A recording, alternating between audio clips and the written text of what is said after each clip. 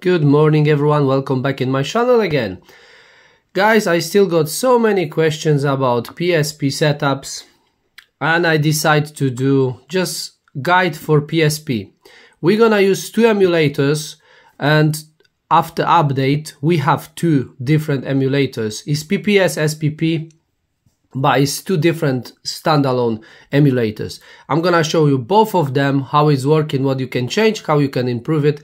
But first, and the basic question for you guys, did you update your system? That's the most important if you want this performance which one I've got on my videos.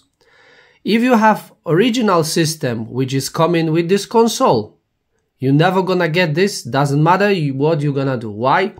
Because from 2022, which that RCOS been just downloaded on this original card, was tons of improvements of different system, included PSP.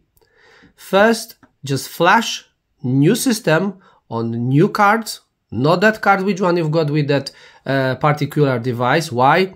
Because I'm always saying to every single video that original cards, which one we've got here, are very cheap, are very bad quality. If you want to be sure your system will work properly, you need to buy the card. I'm gonna put the link on the description how to flash new system on your card. I'm gonna put also link on the description how to update by Wi-Fi or without Wi-Fi. And just follow the steps, guys. It's very easy if you follow in one by one to make this update. That's the first step what we're gonna do, and the first step you have to do, yeah? Update your console to my same update. I've got from, as you see, from 27th of January, and this got two options. Okay, let's start it. I'm gonna show you those two emulators. You're going by start to emulator settings, A, then we're going to Sony PlayStation Portable. Emulator, we've got two emulators, Standalone and Standalone 2011. When you put auto, sometimes system just decide to use Standalone, sometimes Standalone 2011. My preferences, and I'm not gonna lie you guys, I'm using Standalone, not 2011. It doesn't, sorry, 2021. It doesn't make massive difference, guys. First we're gonna go by Standalone. This means that one which one everyone got, even on the old system, and I will show you how to set up everything properly. Okay, we're going by Standalone, go back, and the game which I'm gonna show you, it will be God of War.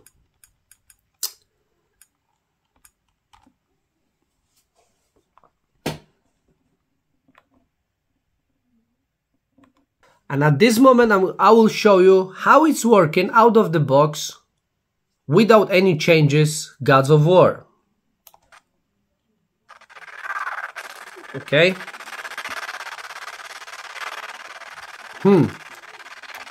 You can't play like that. Yeah, it's impossible to play. Then we go into ppsspp menu, click that joystick, go to settings. First what we're gonna do, turn off that VSync or whatever. Then frame skipping on 1. Number of frames we leave in how it is, auto frame skip. That's what we're doing. Then curves quality low. That's how to be. Then we're going down, harder transform, yes. Software skinning, yes. Upscale level, it shouldn't be any upscale levels. Just put it off. And filtering also have to be off instead of times 16. And now we will see what is going on. Okay. Now it's playable. As you see, of course, there's not gonna be in 30 FPS, but as you see, it's quite okay to play, yeah?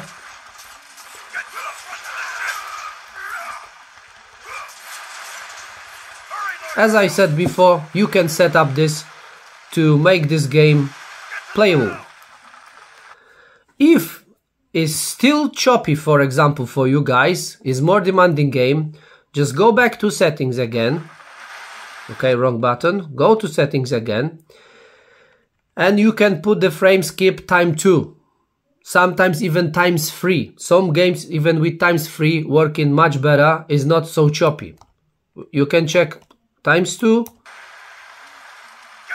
If it's still fine for you, oh, as we see now, when I put times 2,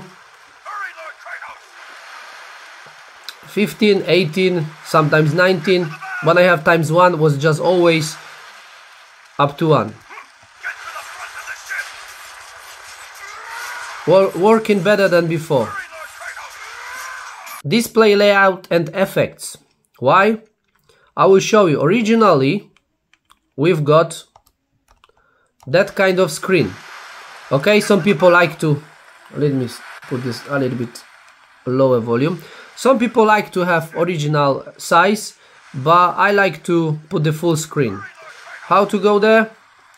Just click that joystick, go to display layout and effects, then just scroll down first, go to right and go up.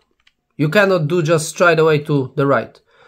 Click stretch, then go back. A is back here and B is confirmed. You see, now we've got full screen. That's another option which one we can do. Another story. Some people have problem with controls. Sometimes they click in right is going left, left is going right, up is going down, and down is going up. Go to settings. Again, I'm just put the wrong one button. Go to settings, sorry. Then second option is controls. Go there. Then you've got control mapping. And you can change here on the right side every single button. You can just swap them over if you want it, yeah? For example, I'm gonna make a little bit messed up. Where's joystick? I will put analog left, I will do right. Right. And now left. I just done it in purpose to show you what's going on. You see that? I put the left, is going right, is the right, is going left. That's why if you got that problem, just go to your menu, then settings, where is that? Then settings, controls, and we're gonna go back to right one. This means analog down is okay, analog left. Remember, don't change the first option, change the second one, yeah? Second option. This means on the bottom. Okay, we're going left, we're going right, then we're going back, back again, continue, and now we've got proper controls, yeah? That's how it is working. Is everything about that. Another very important option is sometimes you haven't got sound. When you turn on PSP, is no sound at all, even you put the volume up, it's still not sound. Is another story. Go again, go to settings again, you've got audio, and sometimes for some reason you've got global volume mute. When you turn on this game as a new, straight away sometimes it's going for mute and you're confused why is no sound if you press the button for maximum. Then remember to go to audio settings, global volume, just change for 10, that's it, and your game will work with sound together, yeah? Another option which one you can have from ppsspp is cheats. You've got cheats. Okay, we go in there. You have to click import from PSP cheat. I will put the link on description because what you need to do on your games card, you go into folder named PSP, like you've got PSP games, Down there you've got folder of the name ppsspp and another folder cheats. When you download that cheatdb, even you've got that PSP cheats and cheatsdb, that's how it does on the computer. When you download that cheatdb, you have to just drag that file to PSP cheats cheatdb on your games card. And once you do this, just go to settings, as I always mixed up this. Go to settings, then you go into system, and you have to scroll down up to option enable cheats, because what you've got in the beginning, you haven't got that option. That's the basic. That's how you've got it. This means you have to put this as enabled on system. Again, scroll down,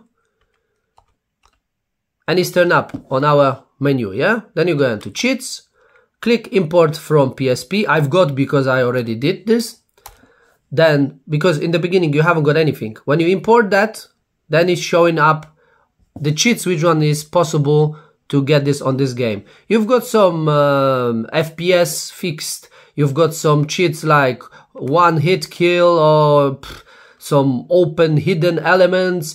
It depends of the game, is different cheats. Sometimes it's graphical cheats, sometimes you've got proper game cheats. Yeah, then you have a like unlimited life or power, or you can kill someone by one hit. It depends. When you put that in, it's supposed to be straight away. Okay, another thing is, guys, to show you how to load the load states, save states.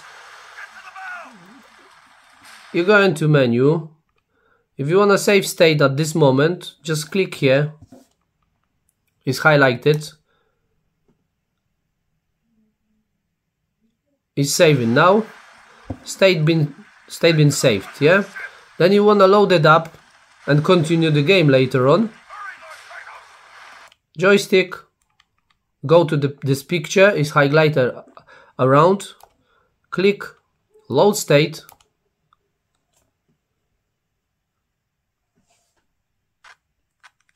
and you see it's loaded up in the moment when I just stop it, yeah?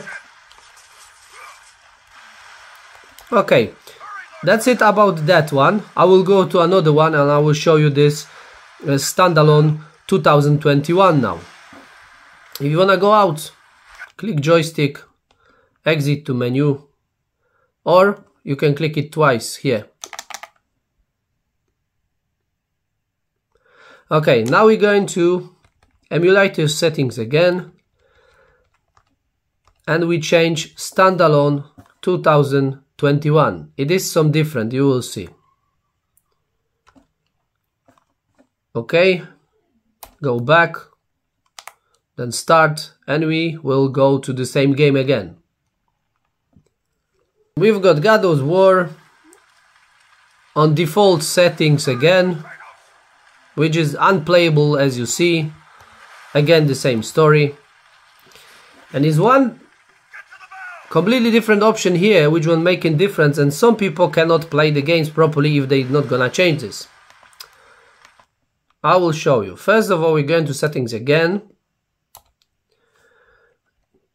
A little bit different menu. As you see, from the beginning is different options, not in the same order like was before. Frame skipping again, we need to put the 1. Auto frame skip, and this is the difference. Force max FPS.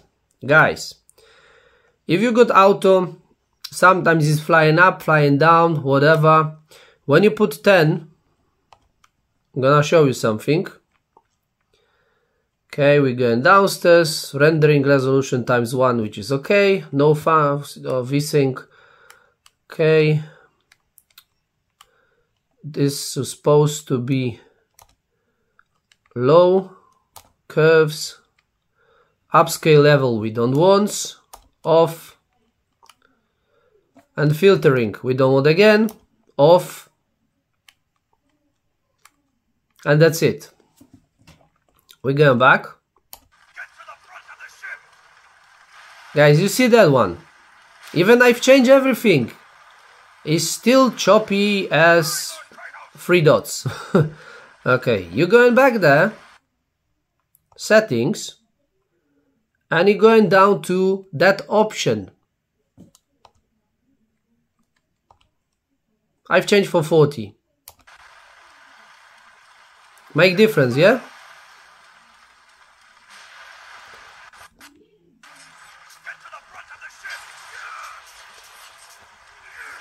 Okay, we're going around 50 FPS here.